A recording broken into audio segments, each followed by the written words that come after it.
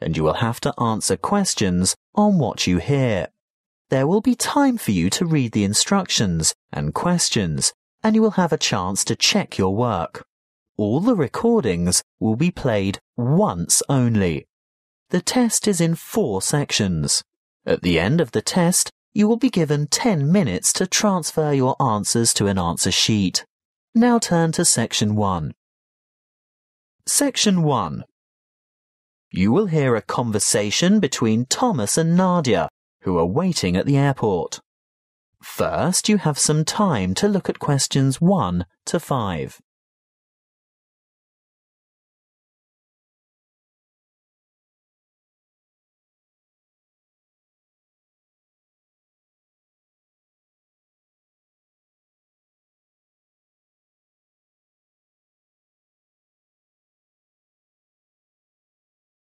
You will see that there is an example that has been done for you. On this occasion only, the conversation relating to this will be played first. Where have you been, Nadia? Browsing in the bookshop. What took you so long? You said you were only going to be away 5 minutes. I was only gone for a quarter of an hour. Nadia said she was away for a quarter of an hour. So the correct answer is B, 15 minutes.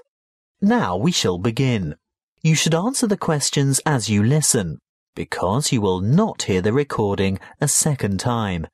Listen carefully and answer questions 1 to 5. Where have you been, Nadia? Browsing in the bookshop. What took you so long? You said you were only going to be away 5 minutes. I was only gone for a quarter of an hour. Well, it seemed much longer than that. Did you buy anything? I was tempted to get the latest novel by Dan Brown, but it's quite heavy, and I'd have to carry it around with me. If I could have found a crossword puzzle book, I'd have bought it. But in the end, I was attracted to a front-page article in today's issue of the New York Times. Is that all you bought then? Yes. Look. Why don't you read the business section while I catch up on the news, and then we can swap? I'd rather have the entertainment section. Are you looking for anything in particular? I just thought they might have a review in there of that new play that opened on Broadway yesterday. The drama about the awfully cruel pirate? Oh, I'd forgotten about that. I wonder how good it is. Actually, I was thinking of the new comedy. The one about the physician. Dr. Hunter. That's the one. Well, when I was in the bookshop, I overheard a couple talking about it, and they said it was fantastic. Not in the least bit boring. They especially liked the actor who played the main part. Very smooth, apparently. Lots of fun, then. Well, according to those two, they thought it was hilarious. Ooh, we'll have to make a point of seeing it when we get back. Definitely. We didn't have time for breakfast and I'm hungry. Do you fancy a coffee and a muffin? Sounds like a good idea. And how will you have your coffee today? Long and black as usual? I think I might have something different this morning. What? You don't mean a flat white or some other milky one? Oh, I don't know. I want something to perk me up. An espresso, short and black with sugar? Perfect. Will that be with a chocolate muffin or a berry muffin? I'll try to stay off chocolate. The berry sounds healthier. And I'll have a plain one with butter. Won't be long. Before you hear the rest of the conversation, you have some time to look at questions 6 to 10.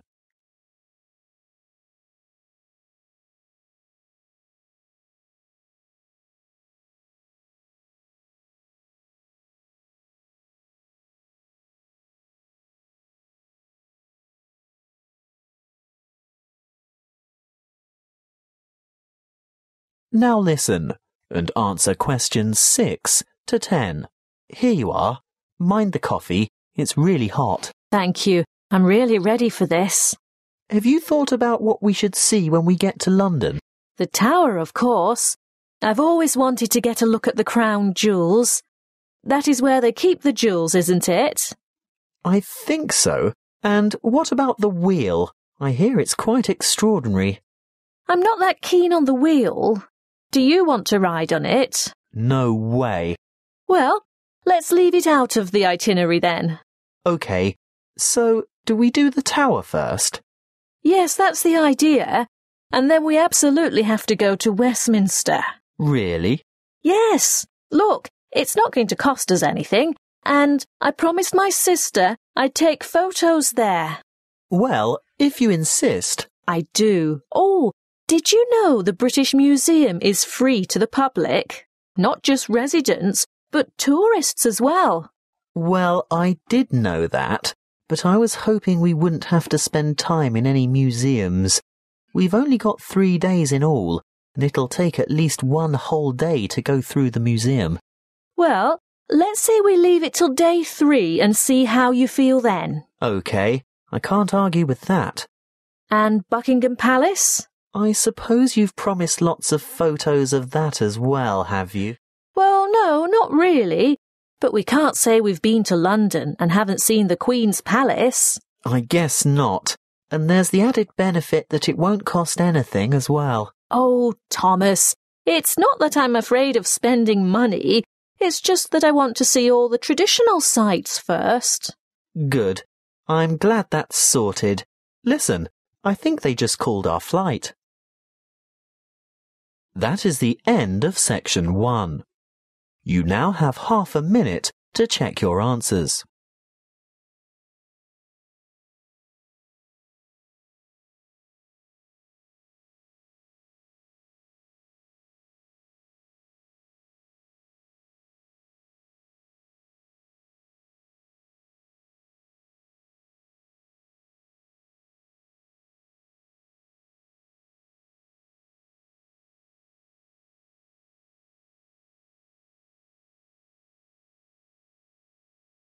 Now turn to Section 2.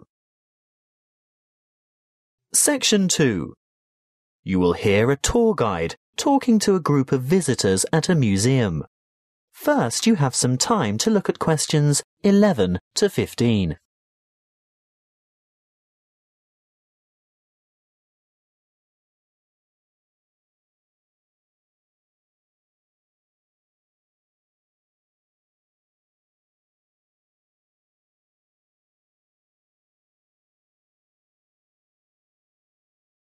Listen carefully and answer questions 11 to 15.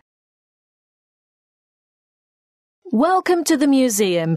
Before we go inside, I'd like to remind you of 1 or 2 things.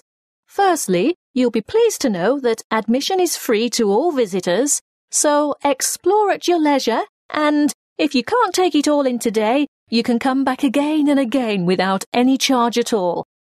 Opening hours are from 10 a.m. to 5:30 p.m. most days, but the museum closes a little later on Thursday and Friday evenings. There are new multimedia guides available in 10 languages. They can be picked up from the desk in the covered courtyard for £4.50, and you can have it with you all day, from opening time in the morning until half an hour before closing. But you will need to produce ID. A passport, driver's license or national identity card are all acceptable. These multimedia guides have audio commentary as well as images and an interactive map for easy navigation. They're simple to operate, and you will get a more detailed insight into many of the objects in the various galleries. As a security measure, apart from your camera and a purse, wallet or small handbag, your other belongings such as large bags, coats and umbrellas will have to be left at the cloakroom. Please note that the museum has recently revised the regulations for the size of bags and parcels that it will accept in its cloakrooms. I think the maximum size is 40 by 40 by 50 centimetres with a maximum weight of 8 kilograms. The only exception to this is prams and pushchairs.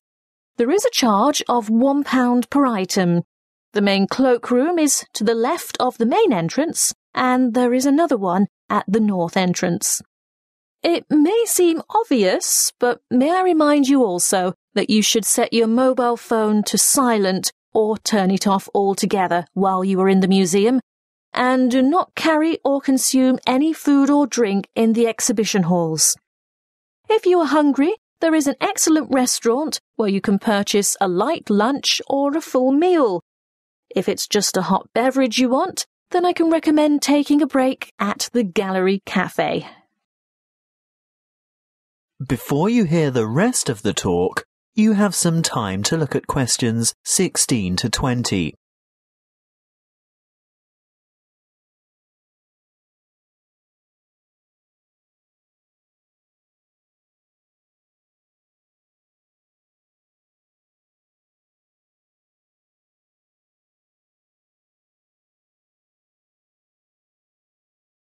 Now listen and answer questions 16 to 20.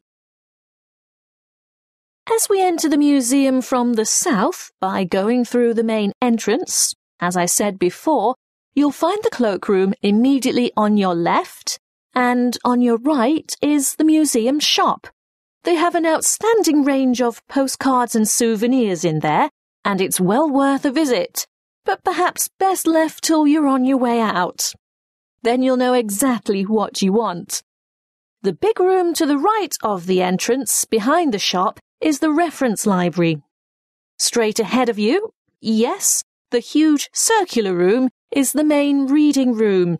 If you decide to go in there, please keep noise to a minimum out of respect for the writers and scholars who use it for their research. The reading room is surrounded by what is known as the Great Court. Indeed, it used to be an open courtyard, but you will see that it is now completely covered by a magnificent glass and steel structure.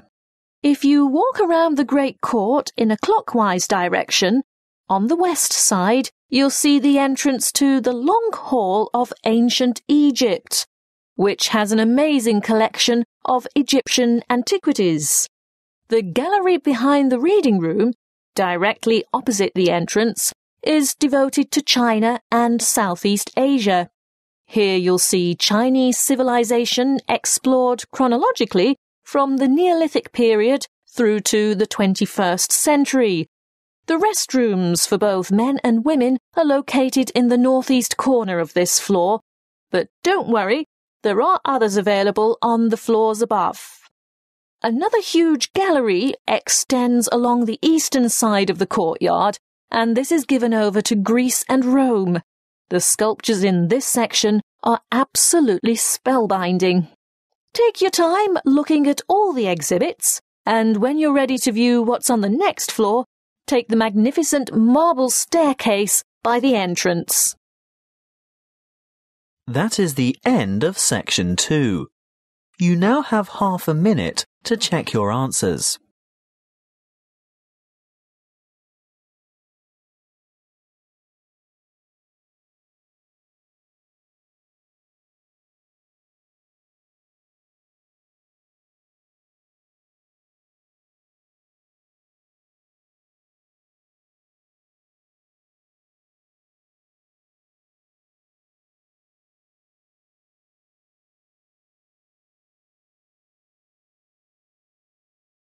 Now turn to section 3. Section 3. You will hear a conversation between a lecturer and a psychology student asking for advice about research methods. First, you have some time to look at questions 21 to 25.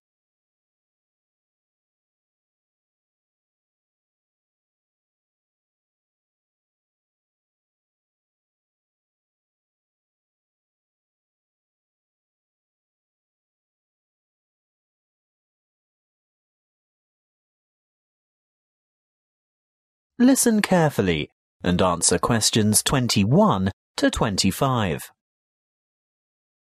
Good morning. Now, what is it you want to discuss today? Good morning, Dr. Reed. This assignment you've given us is the first psychology experiment I've had to do, and I'm not sure where to begin or which steps to take. Well, conducting your first psychology experiment can be quite a complicated and confusing process, but just remember that, like other sciences, psychology uses the scientific method and bases its conclusions upon empirical evidence. What do you mean by empirical evidence? Well, empirical evidence is established by observation rather than theory. And the scientific method? Oh, yes. When conducting an experiment, you need to follow a few basic steps. I know the first step is to come up with a research question or problem. Yes, a question that can be tested. How do I find an appropriate question? I would suggest one of 3 methods. Firstly, you can investigate a commonly held belief, or what we call folk psychology. I see. So I could examine the belief that staying up all night to study for an important exam can adversely affect test performance. That's right. In that case, you would compare the scores of students who stayed up all night with those of students who got a good night's sleep. I think I could do that. Well, alternatively, you might want to consider reviewing the literature on psychology. You know, published studies can be a good source of unanswered research questions. I'm sure you've read papers where the authors note the need for further research. So I would come up with some questions that remain unanswered. Correct. But there is a third source of ideas. Just think about everyday problems and then consider how you could investigate potential solutions. Okay. Perhaps I could study various memorization strategies to find out which are the most effective. That's the idea. Next, you need to define the variables. You know, anything that might have an effect on the outcome of your research. Yes, I remember we learnt about that last week. Yes, that's right.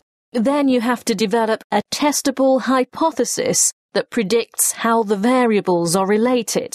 For example, students who are sleep deprived will perform worse in an exam than students who are not sleep deprived. Exactly.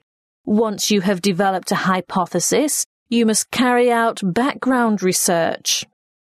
I can use books, journals, online databases, and websites. Yes, all of those. I covered the reasons for background research in last Friday's lecture, didn't I? What you have to remember at this stage is to take careful notes and generate a bibliography of your sources. Before you hear the rest of the conversation, you have some time to look at questions 26 to 30.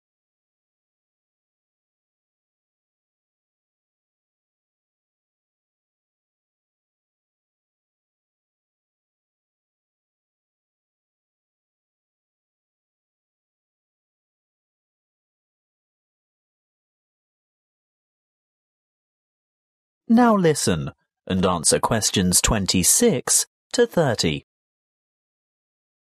OK, I've got that. Then I'm ready to develop an experimental design. Well, again, you have a choice. There are 3 basic designs, and each has its own strengths and weaknesses. The pre-experimental design does not include a control group, so there is no comparison. What we call a quasi-experimental design does incorporate a control group, but there is no randomization, whereas a true experimental design has both control groups and random assignment to groups. You've also told us about standardization of procedures. Is this where that comes in? Being sure to compare apples to apples? Absolutely. Going back to your sleep deprivation example, the same exam would have to be given to each participant in the same way at the same time, etc. Got it. When selecting subjects, you need to consider different techniques. If you were to go through with your sleep deprivation experiment, you would need to ensure that your experimental and control groups were standardized. That is, all third-year accounting students, for instance. A simple random sample involves choosing a number of participants from a group of similar people. On the other hand, a different kind of study might involve a stratified random sample, where participants are randomly chosen from different subsets of the population. You mean subsets with distinctive characteristics, like age, gender, race, socioeconomic status, and so on? Precisely. Then the next step is to actually conduct the experiment and collect the data. Then I have to analyse the data. I'll be dealing with the statistical methods for analysing data in next week's lecture. Oh, good. I guess all that's left then is to write up the data. Yes, communicating your results is important. And in the next couple of lectures, I'll be covering the format and structure of a psychology paper and tips for writing each section. Thank you, Dr. Reed. I feel much more confident in getting started now. Thank you for taking the time to see me. That is the end of section 3. You now have half a minute to check your answers.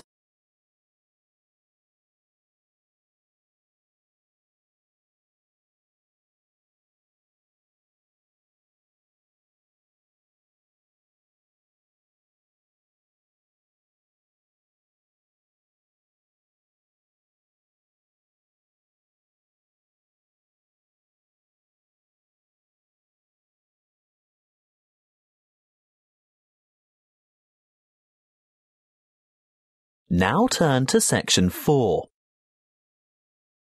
Section 4. You will hear a lecture on the production and trade of rice. First, you have some time to look at questions 31 to 40.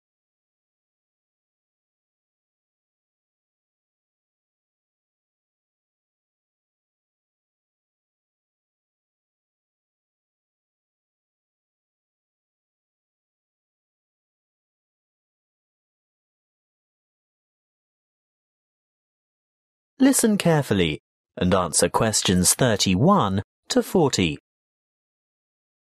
Good morning and welcome to our inaugural lecture on agricultural economics. Today's topic is the world's production and trade of rice.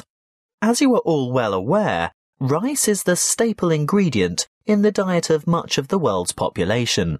Its importance as a food cereal in the human diet cannot be underestimated. In fact, it's a close second to wheat.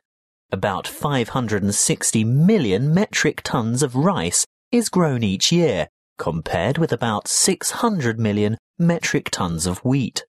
Coarse grains, such as corn, sorghum, barley, oats, rye, and millet, mostly go into animal feed, which, by the way, is seen by many as a wasteful and inefficient use of fertile land, because around 4 kilos of grain is needed to produce about half a kilo of beef.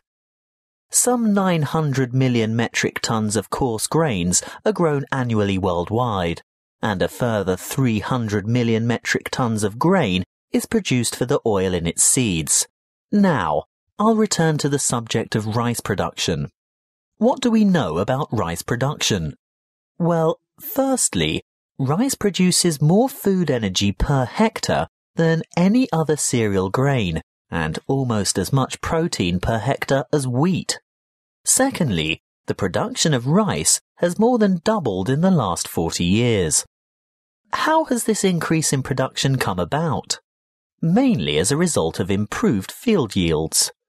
The actual land area planted in rice has only risen by about 30%. As you know, rice is primarily grown in flooded fields, and therefore cultivation area is restricted by the sort of soil and the availability of water. Although rice can be grown on dry land, it is essentially after all a type of grass. The yields and quality in this case are much lower, and other grasses and weeds can easily overtake the rice. As yet, there are no herbicides that can selectively kill other grass types without killing the rice. Much of the world's rice is still grown and cultivated by hand, because for mechanized farming, the land must be able to be drained and hold heavy equipment. Of the total rice production, It's no surprise to learn that the greatest proportion by far is grown and consumed in Asia. You will see from the chart that the leading producers of rice are China at around 39%, followed by India with a quarter of the total. Indonesia produces almost 1/10, and other countries like Bangladesh, Vietnam, Thailand, Japan and Brazil grow another 25, almost 26% of the total. As I said before, most rice is consumed in the countries where it is grown. That means that very little rice is actually traded, and for this reason, the market price is very volatile. That is the end of section 4. You now have half a minute to check your answers.